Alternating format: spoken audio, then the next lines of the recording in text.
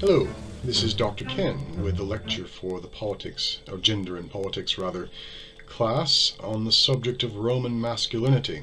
And I've titled it Pater Patriae, Father of the Fatherland, which is going to be the sort of overarching theme of this lesson, although we'll be talking about masculinity as well as femininity too. Now, carrying on from what we studied about the ancient Greeks last time, worth pointing out that in Rome, of course, much as in Greece, women can't vote. They can't go to serve in public office or the military. But unlike in the Greek world, there is a somewhat increased level of equality between men and women amongst the Romans. And of course, it depends on which period we're talking about. I am speaking roughly from the period of the Republic to the early Principate or the imperial regime. But so, for example, Roman women go to school, whereas Greek women, or at least Athenian women, we know, didn't. Spartan women, you'll recall, did. Roman women can own things in their own right. Citizen women can. They have somewhat more of a franchise than their Athenian equivalents, but they're still, in many respects, second-class citizens. And particularly amongst the elites of society, women are used as sort of political tools for marriage purposes. So arranged marriages are extremely common amongst the upper classes, often for some sort of political alignment or alliance or something along those lines. We'll be looking at one of those in a moment, and I'll mention another one too when we come to it. In terms of attitudes towards gender, masculinity is a really important virtue, as they see it. In fact, the word virtue, in Latin, virtus, has the root word in it, vir, which means man. So virtue itself as a concept, this positive state of moral being, implies something like manliness. It's similar to the ancient Greek, which I didn't mention last time, but the Greek word for courage and courageousness is also the word that means manliness, andreos. So that it's a very similar concept for the Greeks or the Romans. Manliness for the Romans is a positive attribute. How did they define it? Well, we'll be looking at some exemplars from sources that I've put, primary sources that give you indications of how men ought to behave. I mean, part of it, much as with the Greeks, was through mythical characters that they sought to emulate, like Hercules and others of the Greek tradition as well. But these roles seem to have been largely defined by society too, at the level of family, and in the wider society at the state level as well. So the title Pater Patriae means father of the fatherland, and the Romans referred to their country. The word that translates to country is patria, which means literally fatherland. And father of the fatherland was an honorific title conferred upon certain individuals by the Senate. So who held this title? Well, only a few people, but well, in the Republican era, a few people, and then in the imperial period, mainly just the emperors, and not all of them. So one Marcus Furius Camillus, who was a dictator of Rome, they elected their dictators. They were chosen for a period of time to deal with crises. He dealt with an invasion by the Gauls and some other wars that took place in early Roman history. He was afforded the title Father of the Fatherland. Cicero, who was an elected official in the Republic, he was a consul, which is the highest office in the state. He stopped a crisis that could have turned into a civil war called the Catiline Conspiracy, and the Senate awarded him the title of Father of the Fatherland. Julius Caesar, right after he defeats Pompey Magnus in his civil war and gets himself declared dictator, having seized power with an army at his back, he also gets the title Father of the Fatherland. And the last person in the Republic, I suppose, although his presence marks the transition to the imperial regime, Augustus Caesar, formerly known as Octavian, after he ends the civil war with Mark Antony and emerges as the first Roman emperor, although that's more complicated than you might think. He pretended not to be a monarch, but he was a monarch. He also gets the title Father of the Fatherland. This is an honorific title, as I point out, and I've put some in the notes about that. But it places the individual who has it in a position to the state, relative to the state, similar to that of what the Romans call the pater familias, the father of the family. And what was that? Well, sometimes it's written as one word, sometimes two words, pater familias, father of the family.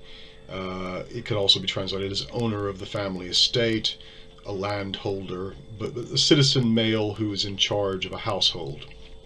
But so it's the oldest living male in a household who could exercise autocratic authority over his extended family, and that's important. The role of pater familias, father of the family, this applies to any household where there is a father. He was like an absolute monarch of his family. He could, in theory, and we'll see some examples of this from Livy, take the life of a child of his if he wanted, legally, and without any sort of recourse by anyone else to the court system or anything like that. It didn't happen very often, but it could happen. It was within his rights as pater familias to disperse with his children as he saw fit. So we get instances of sons who had risen to the highest offices in the land having to be emancipated from their fathers. Otherwise, even as like a head of state, they would still be subject to the authority of their father. And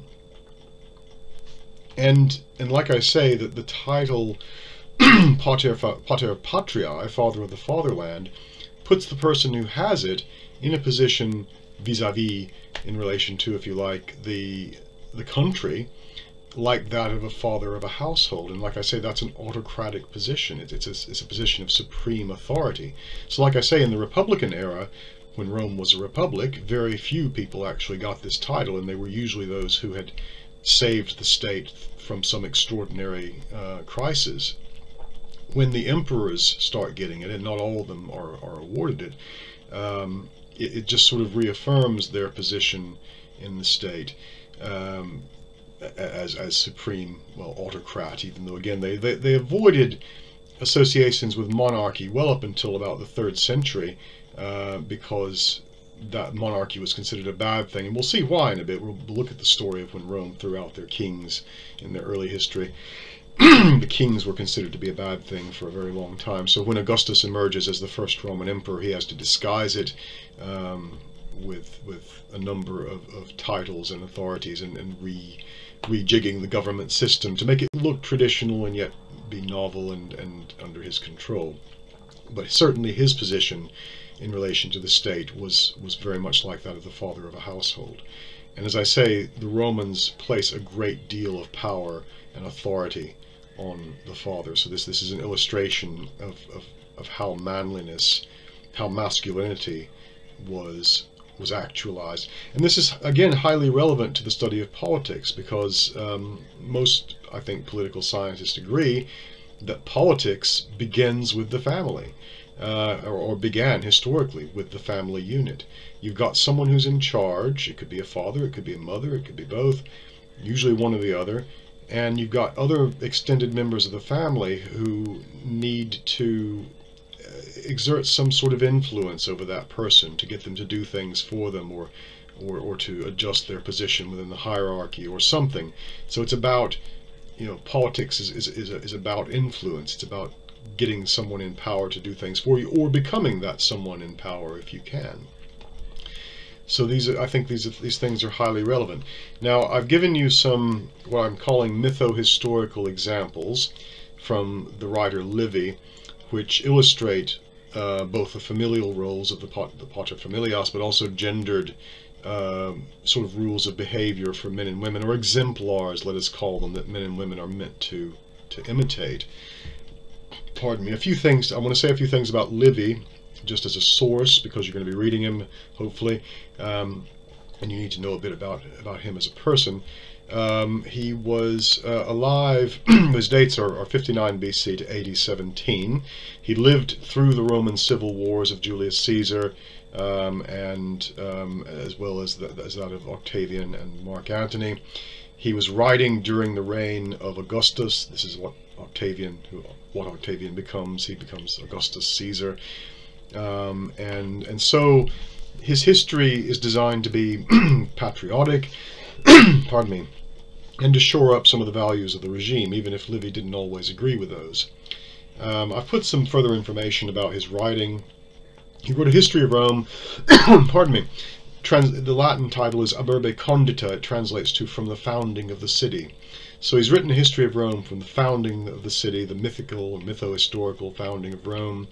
That took place in 753 BC, up to his own time. And so a number of the stories that I've given you to look at from Livy come from early Roman history, and they may be based on real events. They're probably mythologized to a point, but they all illustrate certain norms of masculine and feminine behavior, and, again, crucially for you all, in a political context. Telling, in a way, giving people instructions on how they should behave in relation to society and the state. Livy was himself a Republican. His views are firmly rooted in Republican traditions. He expresses a fondness for Republican values. Rome has changed, though, in his lifetime from a republic to what I'm calling an imperial regime. Worth pointing out, Rome was an empire long before it had an emperor. It became an empire arguably from the time that the city-state of Rome started conquering its neighbors in Italy. Certainly from the time of the Punic Wars, when it absorbs the Carthaginian Empire, including Spain, parts of Gaul, and bits of North Africa. It's certainly an empire state at that point. But it doesn't get a monarchical regime, an imperial regime, until the time of Augustus. And as I say, in the case of Augustus, he created a kind of sham whereby he restored the Republic. It just so happened that he then held supreme power until his death, and then passed that supreme power on to his heir Tiberius, who did the same thing. So it was a thinly disguised monarchy. He referred to it as the Principate, which means ruled by the princeps, which translates to first citizen or first amongst equals. But in reality he was an emperor, and the Roman government had changed regimes. So Livy, who is very much a Republican, is having to tread a thin line with his histories, his histories mostly of the Republic. Yet Augustus seems to have approved of his work. It got published. Most of it survives. And so we have these examples. Now the stories themselves, as I say, especially the early history of Rome, is partly fictionalized, mythologized. Some of it is based on real events. Livy is only as good an historian as his sources. And his sources on early Rome are very scarce, and most of them are, as I say, stories passed down. But again, for our purposes, and for the purposes of his readership as well, you have to think they believed this stuff to be true, and even if they didn't believe it to be true, they were still, being bombarded with a kind of an image or examples of how to behave if you're a man or a woman, reinforcing societal norms. So Augustus Caesar was really conservative in his moral outlook. Personally, he was quite different. He apparently flouted most of the rules that he had imposed. But publicly, he was extremely conservative, and Livy's history reinforced those conservative values, as well as patriotism and the dignitas, the dignity of Roman history, the gravitas, the weight, the significance of it as well. All that's in Livy. But I wanted to give you that background on him before you start reading about him. And I've put some more in the notes for you to see. And as I say, his fictions serve to shape the ethos, the character, and to reinforce that character in the Rome of his era and in later eras. Let me give you some relevant terms to think about too. And some other background. So Roman senators, right? The root word of that is senex, which means elderly. So the Senate is meant to be a group of older men. They were referred to as patres, fathers. So that's another telling indication of the loaded term, or of a loaded term, if you like, carrying masculine qualities. There were no mothers in the Senate, only fathers. And they were seen in some sense as like the fathers of Rome, at least during the Republican period when the Senate actually had more power. And then there are two orders of society. There are the aristocrats, known as patricians, and then the common people known as plebeians. And the word patrician, patrici in Latin, again has patres, pater, father, as its root word. Again, there is this sense of authority associated with the higher people, the higher status individuals in society. Plebeians, as I say, are the common citizens, or at least the non-noble ones. They can be as rich as aristocrats, but they're not aristocrats. And a lot of the history of Rome, especially from the end of the kingdom of Rome up to the fall of the Republic, consists of plebeians trying to get more rights and freedoms away from the patricians. We call this the struggle of the orders. And originally, patricians and plebeians were forbidden to marry. Certain offices of the state were denied to plebeians. And so the history of the development of the Roman government is based on this struggle for power. And of course it is about men.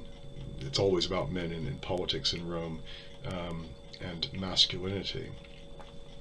So I put a kind of chart or a list of different key events. Essentially, the plebeians, because they were the ones who did most of the work and the ones who fought in the army, when they weren't getting the rights and liberties they demanded, they would go on strike. We call these the successions of the plebs. There were 3 of them, and they concluded with measures passed that in the assemblies, giving them more or less eventually equal representation.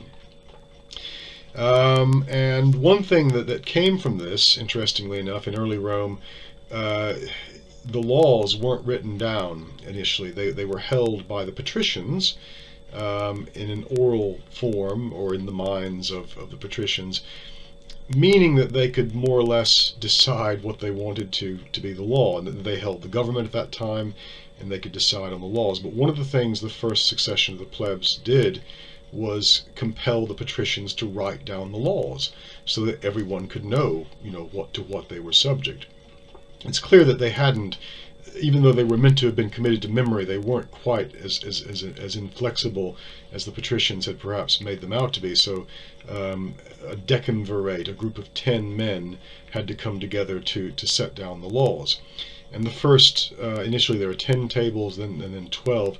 I put in some excerpts from these, and tables 4 and 5 really drive home the kind of gender roles, if you like, that Roman society reinforced in law, whereas the Greeks didn't necessarily do this. They relied more on custom. The Romans relied on written law. We owe a lot to the Romans for their legal traditions, everything. This is the one sort of science where they excelled beyond the Greeks, with their legal system, and virtually all legal systems today in the West derive either directly or indirectly from Roman law. One exception is English common law, which comes more from both Anglo-Saxon and Viking traditions, but influenced by Roman law. Scots law is more related to Roman law. But anyway, Table 4. I'll read you out 2 of the laws here from Table 4. Monstrous or deformed offspring may be put to death by the father. So if someone gives birth to someone who's defective in some way, or we would say disabled even perhaps, the father can just put them to death. The second one, the father shall during his whole life have absolute power over his children. He may imprison his son, scourge him, or keep him working in the fields in fetters, or put him to death, even if the son holds the highest office of the state.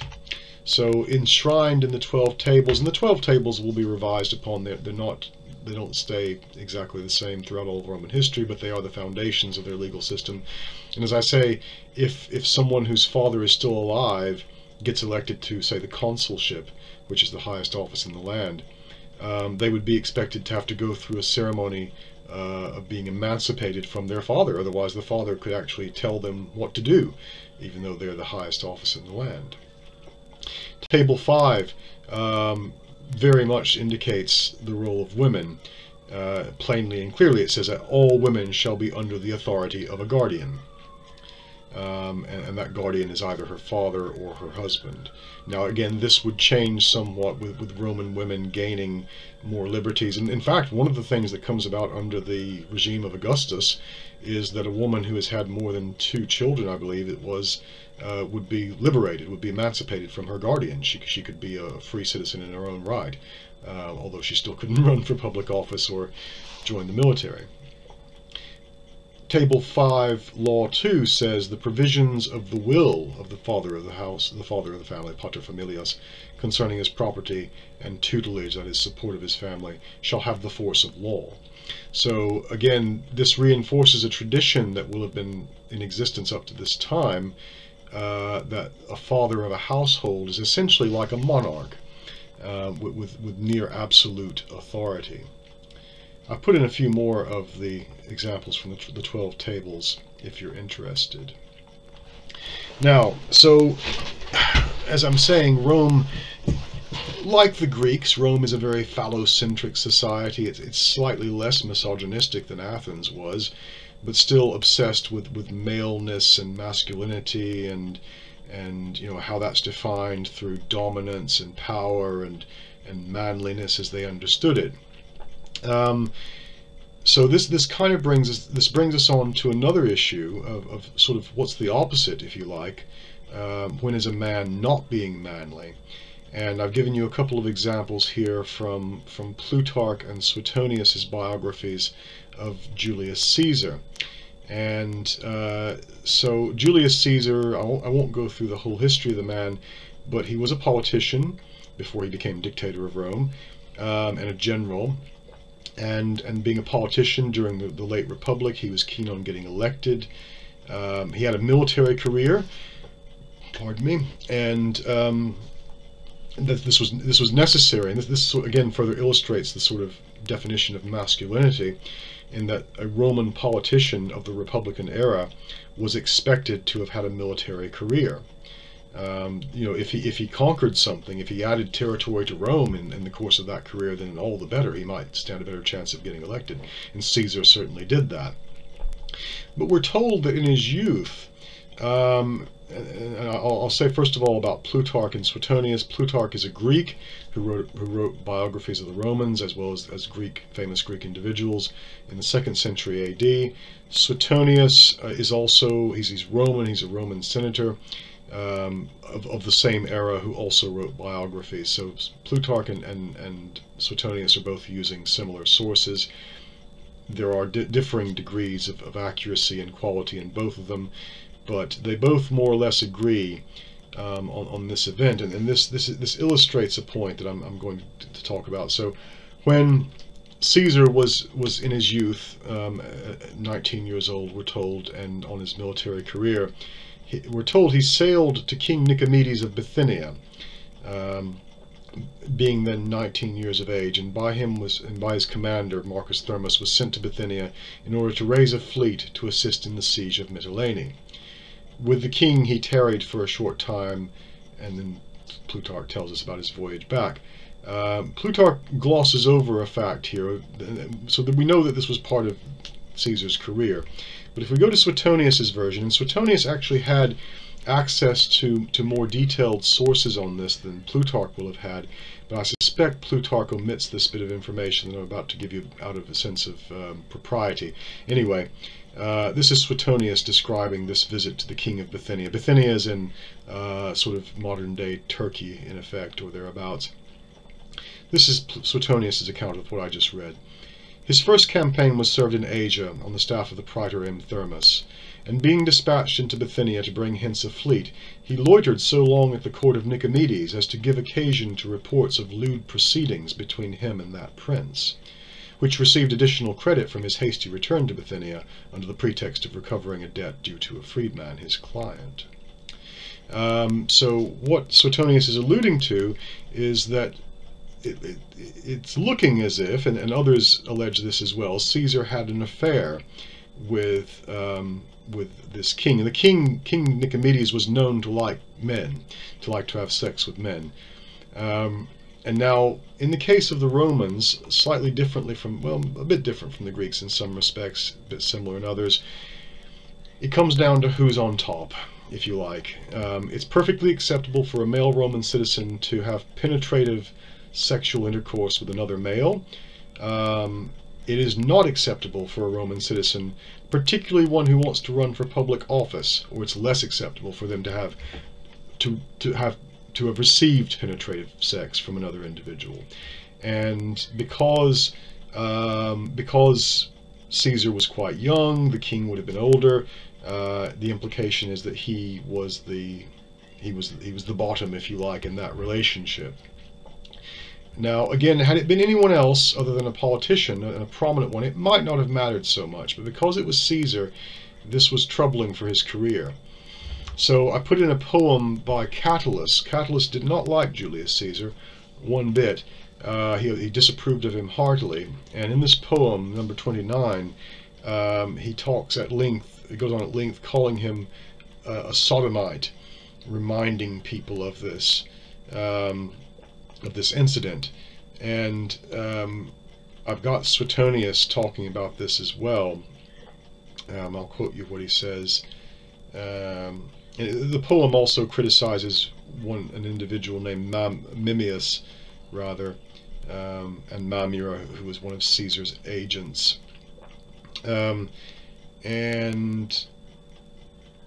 here's what Suetonius says: after publishing some scandalous epigrams upon him, endeavored to effect a reconciliation by the intercession of friends, he wrote to him in his own words the first letter. And when Valerius Catullus, who had, as he himself observed, fixed such a stain upon his character in his verses upon Mamura as never could be obliterated, he begged his pardon, Catullus did apparently, and invited him to supper the same day, and continued to take up his lodging with his father occasionally, as he'd been accustomed to do. Anyway, Suetonius is implying that essentially Catullus and Caesar made up. Catullus's father was a friend of Caesar's. His house was in the province that Caesar ruled as governor. Something political happened. Now, Catullus the poet died fairly young, and we can't help but wonder if this had something to do with it. But you see, reminding people of Caesar perhaps having this affair with this king in his youth damaged his political career. I think Caesar had said, these few lines from this poet did more damage to me than all the armies in Gaul that I was fighting against during the Gaulish War. It hurt his political campaign. Now, whether entirely for political reasons or personal reasons, it's not clear. Caesar then seems to have cultivated a kind of reputation for being a womanizer. And again, this is from Suetonius' biography. I'll read you what he says. It is admitted by all that he was much addicted to women, as well as very expensive in his intrigues with them, and that he debauched many ladies of the highest quality. He names some of them. For it is certain, carry on a little bit, but his mistress, the mistress he most loved, was Servilia, the mother of Marcus Brutus, for whom he purchased in his first consulship after the commencement of their intrigue a pearl, which cost him 6 millions of sesterces. And in the Civil War, besides other presents, assigned to her for a trifling consideration some valuable farms when they were exposed to public auction. Many persons expressing their surprise at the lowness of the price, Cicero wittily remarked, "To let you know the real value of the purchases between ourselves, Tertia was deducted." And that's Servilia. For Servilia was supposed to have prostituted her daughters Tertia to Caesar.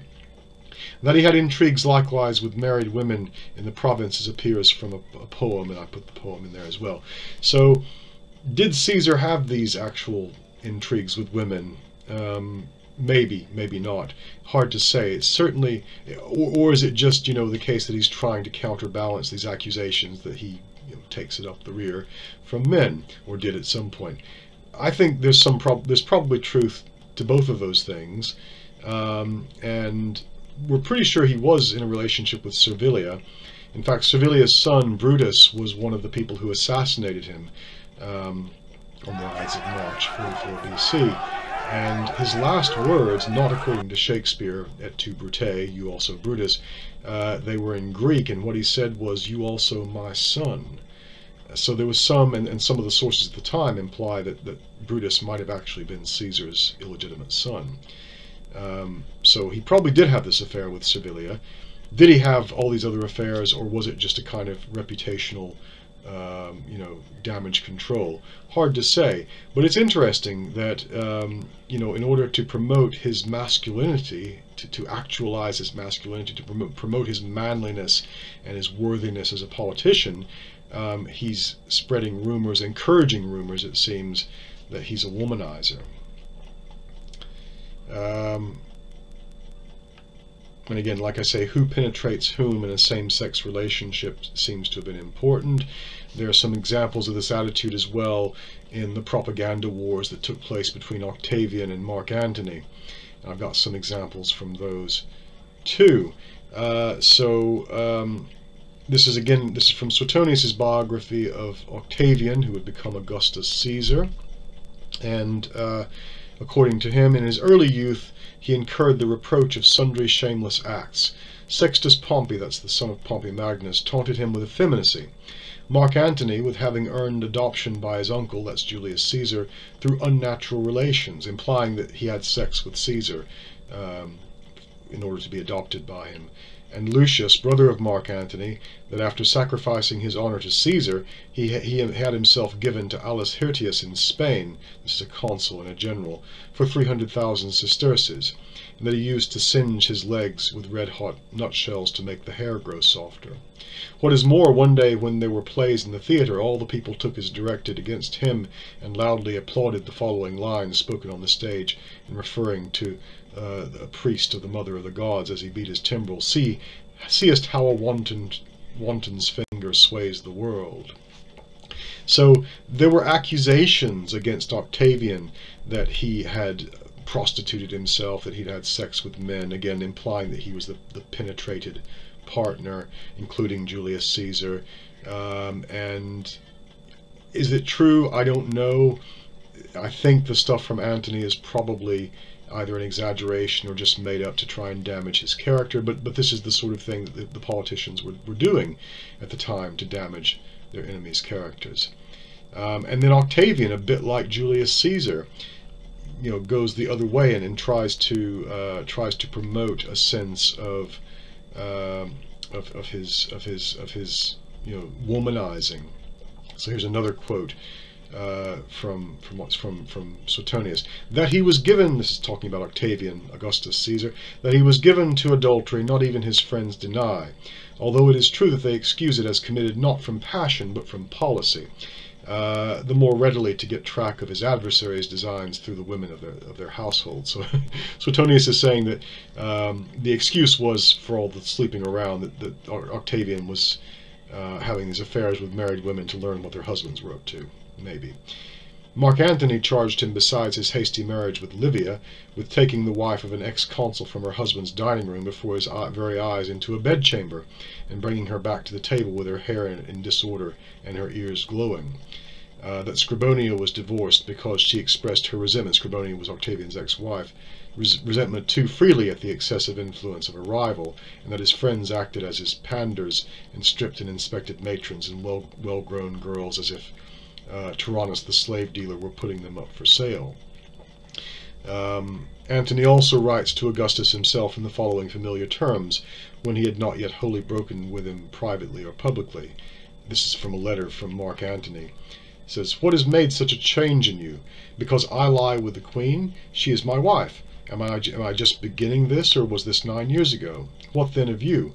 Do you lie only with Drusilla?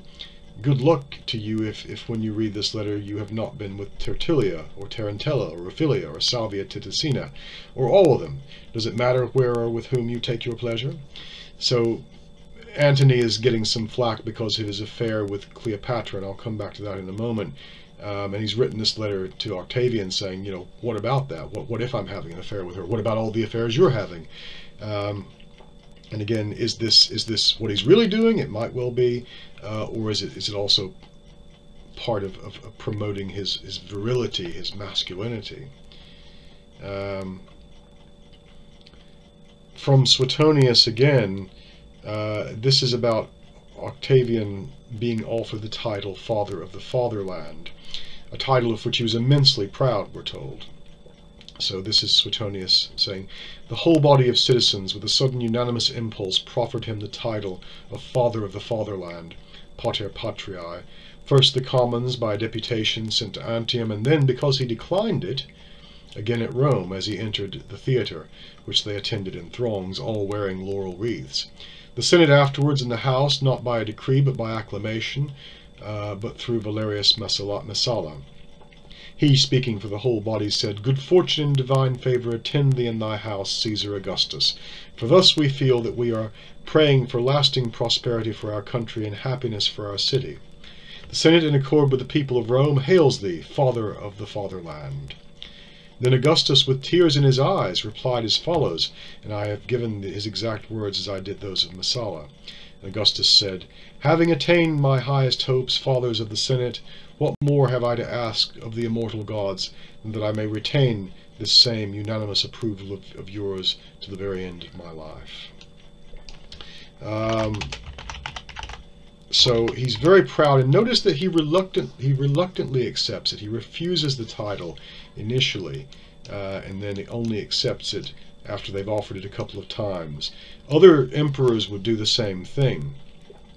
It's not just a symbolic title. As I say, it's placing him literally in charge of the country in the way that that a father is to the household. Now it's only really confirming what was the political reality.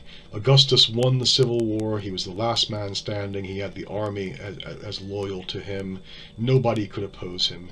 And they're just really reaffirming this with this title. But he took this very personally, and he seems to have been, you know, very, very keen on this title. Back to this notion of his virility, if you like, and his womanizing, which again it seems almost over the top. But his first wife divorced. He divorces because apparently she was complaining too much about his sleeping around. His second wife, Livia, and we'll talk about her as well in a moment, was more tolerant. But she now Livia is quite an extraordinary individual. She is one of the most powerful women in Rome. And yet she comes across as this sort of matronly figure. So how were women in Rome supposed to behave? They were supposed to be mothers. They were supposed to be wives. When we look at the Livy passage, one of them, Lucretia, she's the wife of a noble. She wins a contest for being the best wife because when the nobles come back to see what wives are up to, she's sewing and doing the housework, or overseeing the slaves doing the housework, and the other women are playing, or at some sort of sport. So a good wife oversees the household. In the case of Livia Augusta, the wife of Augustus Caesar, and again this is Octavian, he becomes Augustus Caesar, first emperor of Rome. She presents a kind of twofold image of femininity and power. She was the most powerful woman in Rome. She had her own security forces, her own spy network, her own assassins, and later she would be deified as the divine Livia Augusta. And yet she rarely appeared in public except to support her husband. And it was made known she actually sewed his clothes for him. Pardon me. So she's doing the sort of things that are appropriate for a Roman woman. She's not certainly, advertising her power, though her power was real. She exerted an influence over Augustus. We're told that she intervened on at least one occasion for a city that was in need, and got him to change his policies. And when Augustus required it, she even brought him, so we're told, young women for his pleasure, and did this without complaint. This again, according to Suetonius, his amorous propensities never left him, and as he grew older, as is reported, he was in the habit of debauching young girls who were procured for him from all quarters, even by his own wife. So she plays her part incredibly shrewdly, incredibly well, coming across as a matronly woman, a good mother, and yet she's the most powerful woman in the whole of the empire.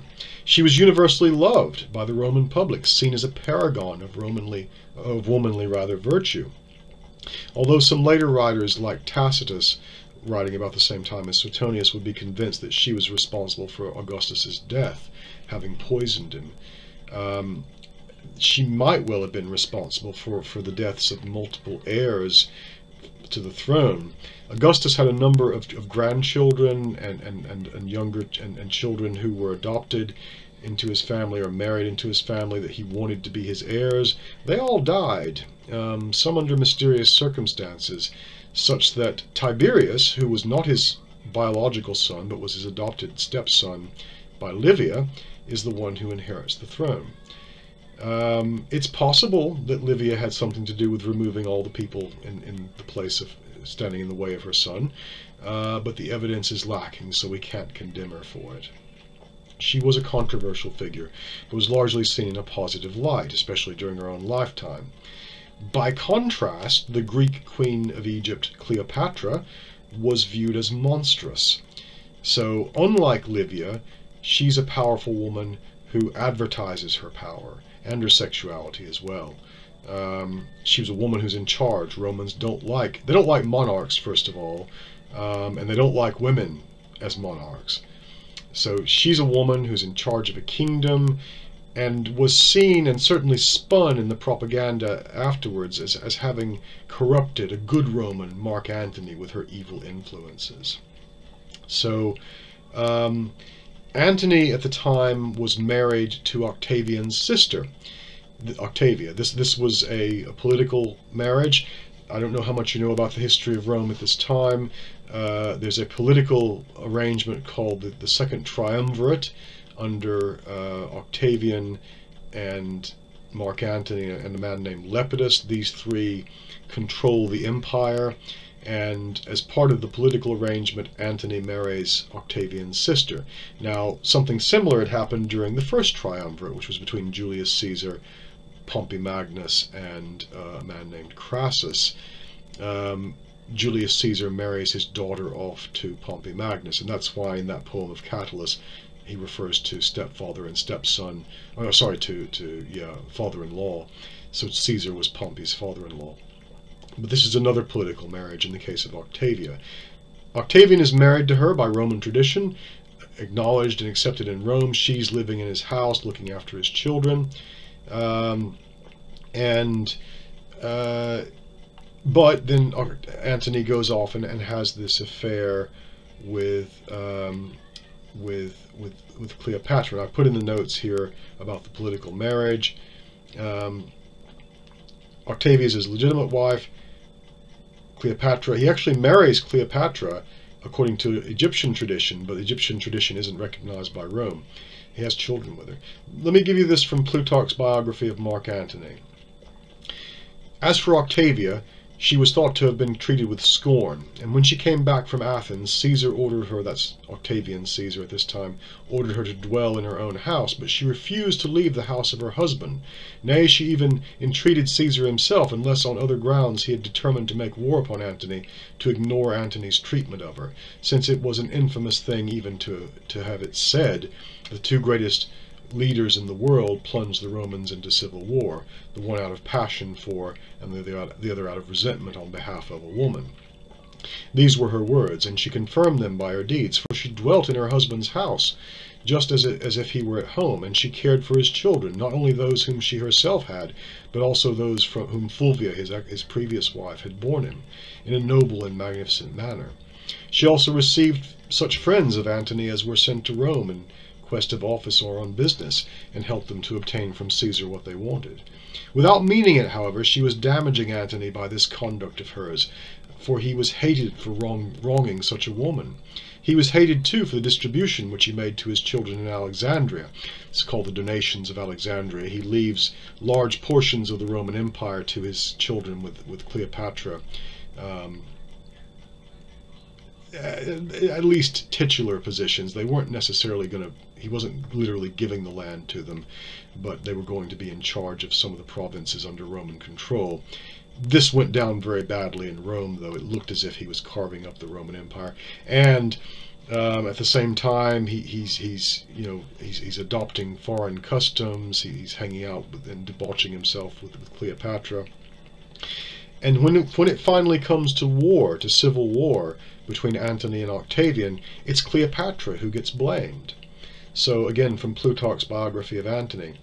When Caesar had made sufficient preparations, a vote was passed to wage war against Cleopatra, and to take away from Antony the authority which he had surrendered to a woman. And Caesar said in addition that, this is Octavian Caesar, said in addition that Antony had been drugged and was not even master of himself, and that the Romans were carrying on war with Mardion the eunuch, and Pothinus and Eros, and the tirewoman of Cleopatra, and Carmion, by whom the principal affairs of government were managed, but not Antony. So Antony is a victim here. Octavian knew what was going on. He had hoped to depose Antony, and this gave him a pretext. But they declare war on Cleopatra. She's the villain. And there would be poetry written afterwards about how horrible she was and monstrous, and she corrupted this good man, Antony. But it is interesting, and it reveals volumes about the Romans' attitudes towards gender, and how it plays into the political arena so intimately, from even an early period on. So I'll briefly go over the readings I've asked you to look at from Livy. You have the rape of the Sabine women. This is a story of how early Rome needed women, so they stole some from their neighbors. It may be based on a true story, and so read that and see what you think. That's from Livy, his early history of Rome. And then after that, you have the rape and suicide of Lucretia, and this is model aristocratic woman who gets raped by the son of the king, the last king of Rome. The king's name is Tarquin the Proud. His son is Sextus. Sextus rapes Lucretia, and I'll let you read the story, but this results in a war in which the last king of Rome is deposed. Interesting how these women come into such crucial moments of Roman history. There's another one, the death of Vergina. This occurs around the time of the writing of the 12 Tables. Remember the Decemvirate that I've told you about. One of their leaders doesn't want to give up his power. After he's reformed the Constitution, he wants to hold on to his power. He tries to take a free woman, claiming she's his slave, and her father kills her. And the outrage that the father had rather kill the child than submit her to this man provokes another succession of the plebs and the overthrow of a tyrant. Again, good women seem to die at key moments of Roman history. And the last one that I've asked you to look at is the Horatio Cockles, a hero of early Rome, and the kind of exemplar of manliness, if you like, that he puts forth. So these are the readings. I've given you all this. They're in with the notes. And so we can talk further about some of the biographies of people like Caesar and Octavian and Mark Antony and things like that, and Cleopatra. But hopefully you get the sense, and there are sort of questions interspersed throughout the lecture, which you can in the notes that you can look at, and we'll talk about in class. I've gone through most of them here already. So we'll think about the title Father of the Fatherland, what that means, and how Roman women are portrayed, what makes a good woman or a bad woman, and how these things relate prominently to politics. So thank you very much for your attention, and I shall look forward to seeing you all in class next week. Bye-bye for now.